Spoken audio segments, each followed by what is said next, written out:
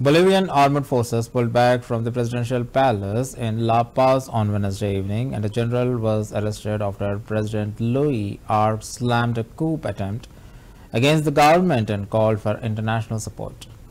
Earlier in the day, military units led by General Juan Jose Zuniga, recently stripped off his military command, had gathered in the central Plaza Morelos Square, home to the presidential palace and Congress.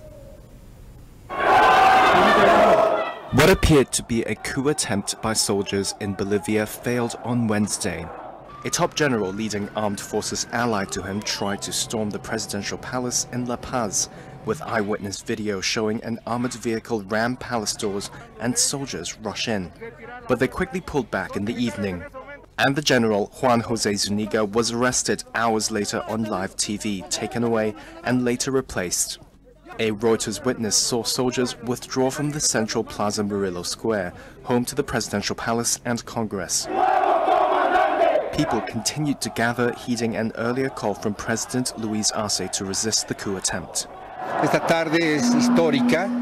This is a historic afternoon, not just because the people have retaken Plaza Murillo, but because of a failed coup attempt.